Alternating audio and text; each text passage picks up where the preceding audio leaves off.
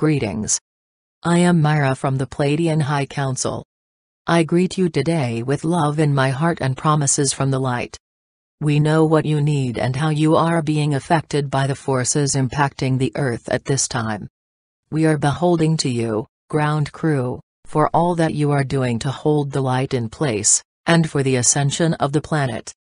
What you are doing is quite remarkable. Since we last spoke with you, a tremendous amount of progress has been made. Even though you are not aware of all that we can see, we want you to know that your work and your dedication are making a profound difference for all of life. Your DNA was programmed to be completely activated at this time, and it is. You are stepping into your true empowerment, and will not let anything prevent you from accomplishing what you came here to do. This is why I mentioned dedication, for opportunities have come your way to do away with your life on the Earth, yet you have weathered the storm. So, what is happening now with the chaos, the communicable diseases of viruses and fear, along with the other violent attacks from the dark forces, will not to be a deterrent for you in any way. Your ascension and the ascension of the Earth are a given. We envelope you with love and a mighty force from the Light Alliance, including a magnificent galactic presence. The dark forces already know that it is over for them. This is one reason they are stirring up their nastiness.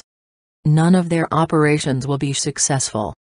Do not let them fool you, and please do not believe some of the trolls that would attempt to mislead you. Read deeply between the lines when you garner information. Anything that brings in fear, horror, hopelessness, or depression, can be a sign that something is off.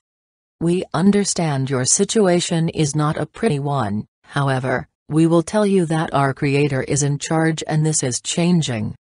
The truth is the dark forces get great pleasure in seeing humanity respond to their fear-based tactics. You have little idea about how much they laugh at humanity and how well they know how they can manipulate you. We know our ground crew think more for themselves than most of humanity, because you have been put to the test many times, and have strength and wisdom that most humans lack. The Dark Ones do not favor this gift that you have.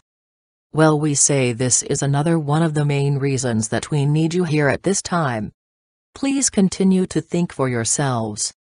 Rise above the multitudes and make your own choices according to what you know and feel. Soon you will be free to fly the skies with the angels and your galactic family and friends. We are waiting for you and we will have much to celebrate. I am Mira sending you love and admiration.